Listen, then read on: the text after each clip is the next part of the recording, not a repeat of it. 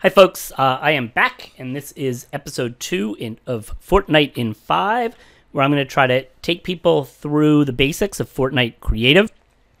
The series is geared towards anybody who's new to Fortnite Creative, but also certainly for students and educators. I'm an educator very interested in game-based learning and helping students and teachers see how they can use games effectively in the classroom. I teach game design and development, so for me, using sandbox tools like Fortnite Creative and Minecraft have been incredible, but you can also realize so many other ways that you can use Fortnite in the classroom. In fact, in the show notes, what I'll do is I'll link to some lesson plans that cover a wide variety of content areas that you could. So if you remember in the last episode, we created our island. I'm going to go back in, actually going into a more flat island for this one. In fact, if you're just creating an island and want to get started with what we're doing today with prefabs and things, I think a flat island will serve you better. But in this episode, we're going to get into prefabs. So I'm going to hit I for my inventory, and I'm in the prefab window right now. And if you notice, prefabs are basically like full structures that we can bring right into the game. And there are a whole variety of them. Like I can bring in Craggy Cliffs Sticks Restaurant. We might want a restaurant, or Craggy Cliffs Bait and Tackle. Maybe we'll go with that for now.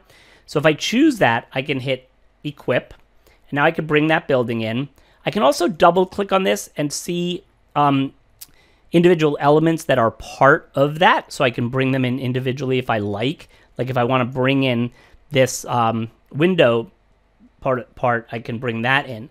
So we are going to go into the game. Now, in my hotbar right now, because I have my camera out, if I hit the tilde, that toggles between having my camera out, which is what you use to work in creative,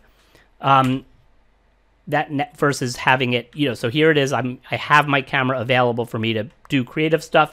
Now I don't. And I like to give a quick overview also of just movement in Fortnite, because if you're not so used to Fortnite and you're really just starting, if you're playing with a computer, a keyboard and mouse, you're going to move around with W, A, S, and D, which is pretty typical for first and third person shooter games. But again, if you're not accustomed, I want to make sure you get that. So think of them like your arrow keys. Okay.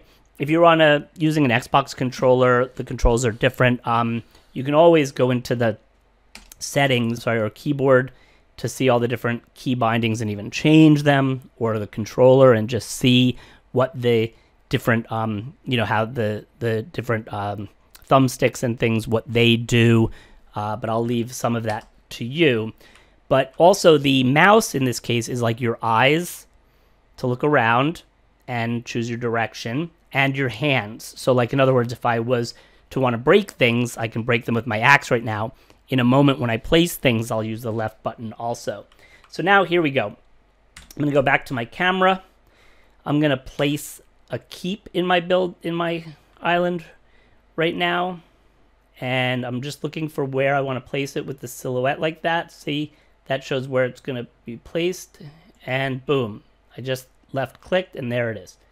So here is the full building that I just placed in my island. Also now placed, let's say, the boathouse that we had selected. So again, I'm going to go in and I'm going to place the boathouse somewhere on my island where it seems logical. And there's that whole boathouse. Now, if I want to put a boat near the boathouse, it would probably make sense to put the boathouse near the water, which you can certainly do. In this case, we've got to carry our stuff from the boathouse to the water.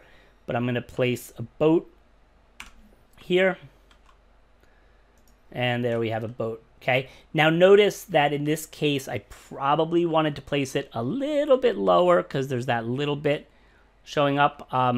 It doesn't matter so much. We can imagine that it's meant to be that way and whatnot, but just to see, the prefabs have all of these things already in them. So this has, a lot of stuff that we can use, and later we'll get into how you can copy and paste and use these elements elsewhere in your island as well.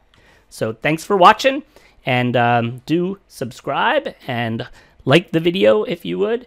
Subscribing, of course, will keep you in the loop when new videos are posted. So thanks again.